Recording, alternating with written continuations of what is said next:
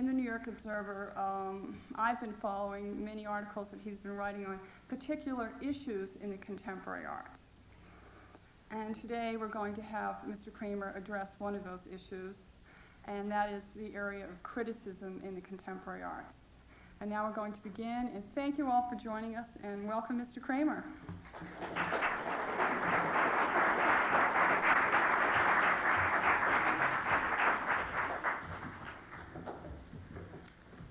Thank you very much. The particular issue that I'm going to be addressing today is one that I think embraces the entire art scene of the 1980s. And tries to place what's happened to criticism within it, because I think what's happened to criticism is very much a reflection of and a coefficient of the peculiar development that the art scene has undergone in this most extraordinary of decades in this century, in terms of the quantity of art, of new art that's produced and exhibited, the sheer numbers of artists, and so on. I think the best way to understand what has happened to the contemporary art scene and its critics in this next to last decade of the 20th century is to see the many ways in which it resembles its historical counterpart in the Paris of the later 19th century.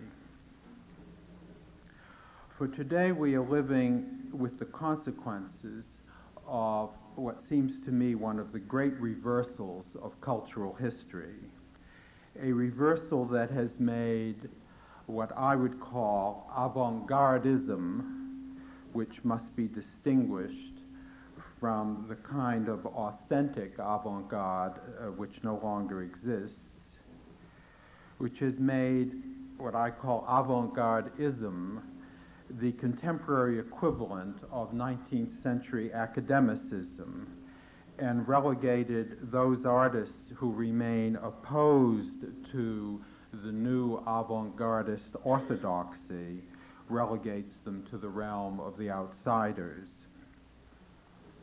Most of us, I think, carry a certain picture in our heads of the oppressive and reactionary institutions that made it so difficult for artists of real quality to survive and prosper in 19th century Paris.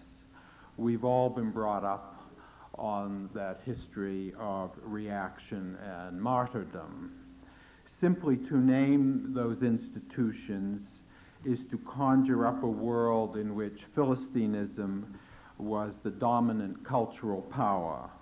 The state-sponsored annual or biannual salons, whose governing committees were adamant in their resistance to new artistic ideas, the academies that were closed to any but the most conventional approaches to art, the press with its timid core of critics that did little more than ratify established reactionary opinion, and the patrons, the collectors, who more often than not were terrified at the thought of embracing or even permitting anything that deviated from accepted taste.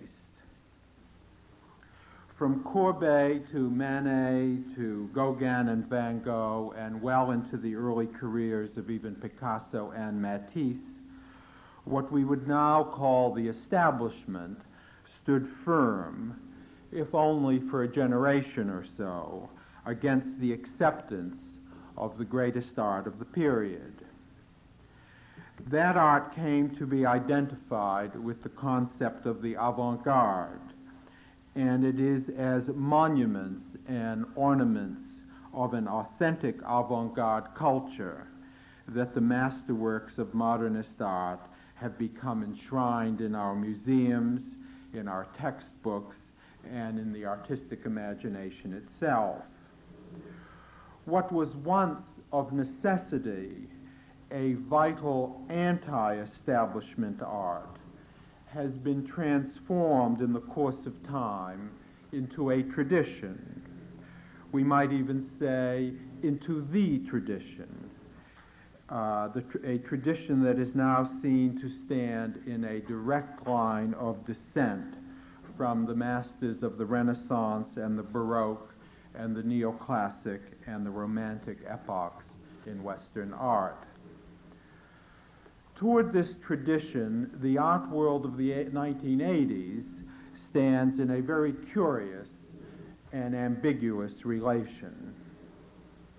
There is certainly no shortage of adulation and publicity for the masterworks of the past, as we can see in the steady succession of so-called blockbuster exhibitions that are now the favorite enterprise of both our major art museums and of the government and corporate sponsors that finance such events.